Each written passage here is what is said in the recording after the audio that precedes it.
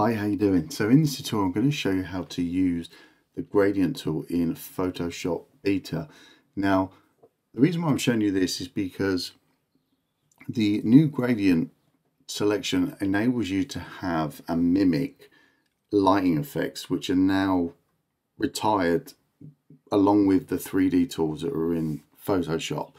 So this tutorial is going to show you how to mimic that effect in the new Photoshop Beta version, which should come out in the October update. This particular image here is from one of my VIP members, Nitwix, who took this shot.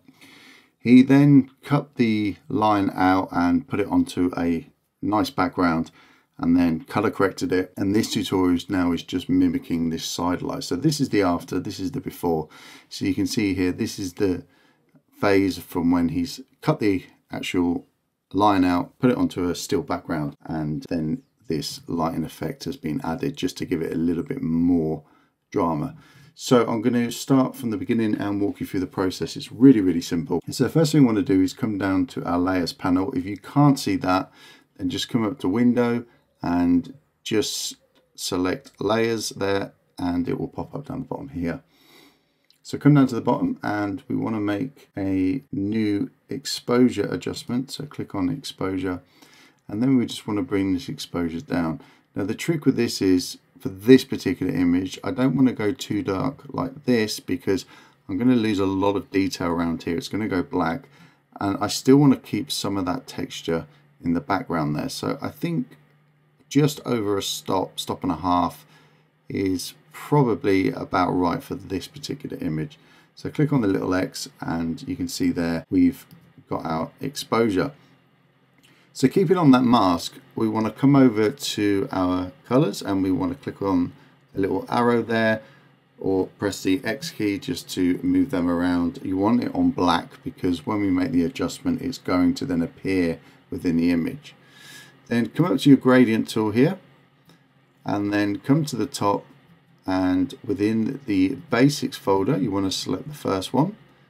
So if you click on that, that is foreground to background, and then we want to make sure that we are in the radial gradient selection there, which is the second one in. So come over to the image and then click and drag, and you'll see there that we're getting this radial, and this is very much like the lighting effects that were in the 3D tools, which are no longer available. So this is given us that option. Now if you come to the top here, we've got the option there to pull and push, so we can bring this down and make a really nice light beam. The other neat thing is that if you come to the little square here, or diamond, if you increase that, you'll see that that'll increase the exposure, and bringing it down will just give you a lot less fall off.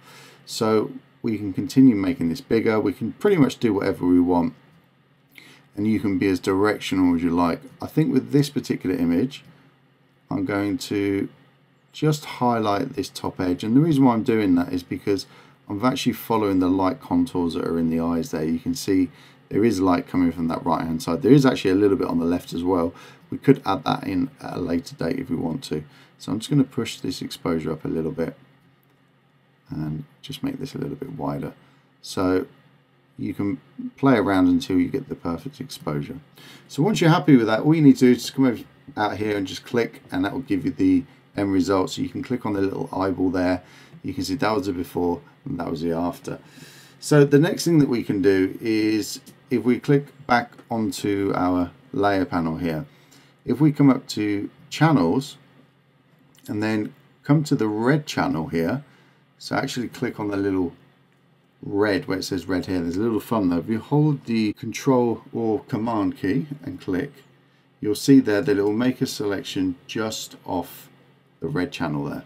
Come back to your layers, and we want to then click onto our background layer and press Control or Command J, and what that's going to do is just copy that selection. So if I get rid of this lighting effect and the background image, you can see there that is all that's been affected. So we can now add a little bit of contrast, a little bit of texture to that. Come up to the blending mode up here, and we want to select overlay, and then come to the top, come to filter, select other, and then select high pass. And you'll see there that this will now give us a little bit of texture just in them pixels. So this is subjective as well. We can add as much as we want or as little as we want. If we increase that, you'll see there that it's not actually doing it to all the pictures, it's just to them selected pixels in that red channel there. So we can boost this up a little bit, and the reason why we're doing that is because if you light something from the side, you're always going to bring out a little bit more texture within the subject. So let's just boost that up to around 7. I think that works pretty well, and select OK. And then just click on the little camera here, and that gives us our before and after. So this is the before, this is the after. This is the one that I showed you in the beginning, so they're pretty much identical. If you wanted to, you could add another radial in here just to bring out some of the exposures down here, but I don't think it needs it. I think this does it justice, and I think you'll agree that that is the final part to this picture. That is now the finished product, and I think that looks a lot more dramatic. So I hope you enjoyed that video. I look forward to seeing your images. Take care, and I'll see you in the next video. Bye bye.